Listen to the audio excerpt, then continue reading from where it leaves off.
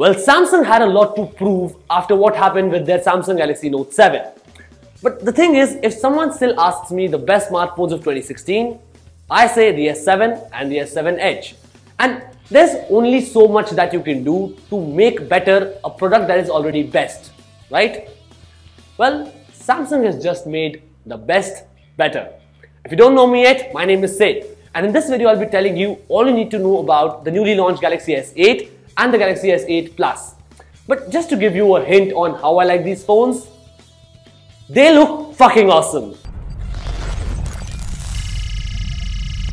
Now, the reason why I said that is because it's true. The bezels have been thrown away from top and bottom. They have been trimmed to the bare minimum. From the sides, the edge display is now there by default. The phone looks a lot futuristic and most importantly, unrealistic. I remember till a couple of years back, these kind of smartphone designs were shown in concept smartphone renderings. They were fictional and now they are a reality. But there is more to it than just bezel and screen. The home button has now been removed. Instead, you get a set of on-screen navigation keys. But the phone has got a vibration motor just like the iPhone inside its display. So it basically gives you an illusion of the button being pressed without there actually being a physical button. But in lieu of this, the fingerprint scanner has now been shifted to the back of the phone. Now, I don't generally like rear fingerprint placements, but I'll tell you in a while why on Galaxy S8 that is not a bother. But to sum it all up, these phones have got one of the most attractive designs I've seen on a smartphone for a very long time. And they also make me realize how old I have become. Things of the future are now a part of the present.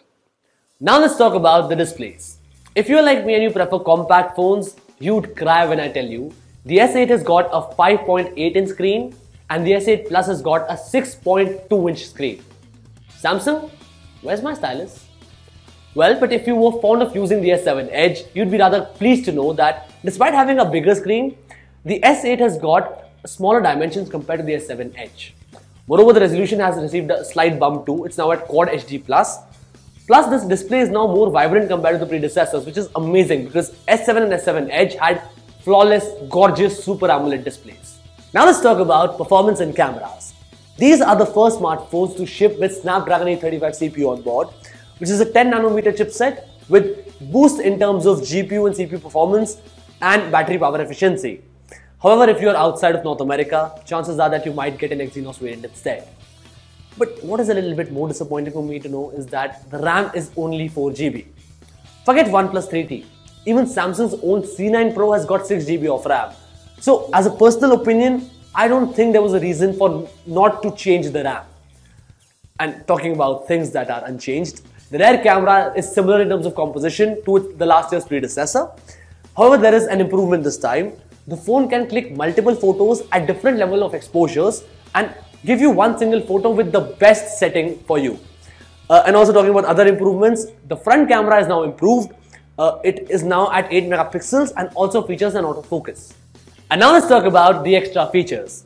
Let's first start with security. Remember a while back I told you that you might not face any discomfort using the rear fingerprint scanner? Well, it won't be a bother because you might not even have to use it. You can instead use the more secured iris scanning or the faster facial recognition that Samsung has given on board this time. Apart from that, you get the usual extra features like Samsung Pay, Samsung Pass and the new improved S Health. But the newest kid on the block is Bixby.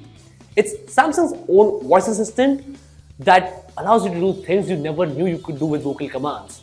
Things like turning brightness up and down, turning volume high or low, or rotating a photograph. You can now do all those things just by talking to your phone.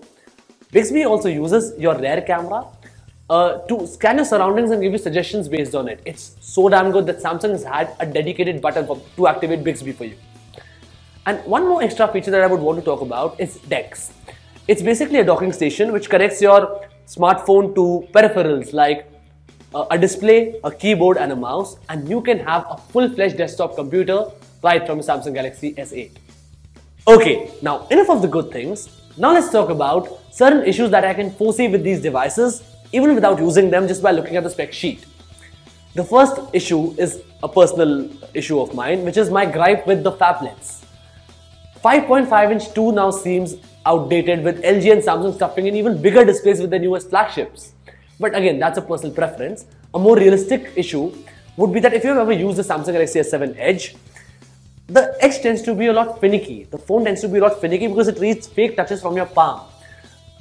And this time there is no flat version available. Moreover, when you've increased the screen size, even though you haven't increased the dimensions of the phone, reaching the topmost corner of the screen, in my opinion, with a single hand would still be an issue. But the biggest issue that I can foresee is in terms of battery. Now, I haven't used the device, so I'm not commenting on endurance one bit as well. But what I'm going to do is I'm going to use simple mathematics to prove my point. Listen, Samsung Galaxy S7 had a 5.2-inch Quad HD display and it was powered by a 3000 mAh battery. Samsung Galaxy S8 has got a 5.8-inch display, but the battery is still the same.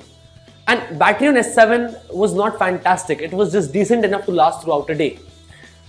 But even if Snapdragon 835 is very power efficient, I still think that for a 5.8-inch Quad HD Plus display, 3000 mAh of battery seems rather inadequate. But what's even more ludicrous is that Samsung Galaxy S8 Plus has got 100 mAh of less battery compared to the S7 Edge, but 0.7-inch more screen real estate compared to it. And you might say that the phones have got fast charging and fast wireless charging on board as well. But for me personally, that's not a good excuse. So, to sum up my opinions, the Samsung Galaxy S8 seems like a promising flagship and looks like an amazing smartphone. I cannot comment on any other aspect as of now. I can only comment on the spec sheet, and that looks pretty much decent. You can say that RAM and battery could have been more on these smartphones, but then again, they could have been more on an iPhone too.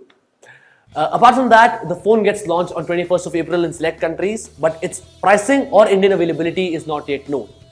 Do keep in mind, this is by no means a full review or a definite verdict.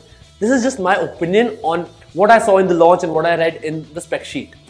The full review will come to you when the device comes to me in India, and the best way to stay tuned for that is by hitting that subscribe button. That's a wrap for my views on the S8. Do tell me your views in the comment box below. Do not forget to give this video a thumbs up if you like it, and do not forget to share it with your friends. My name is Sid. I'll see you in the next one. Ciao.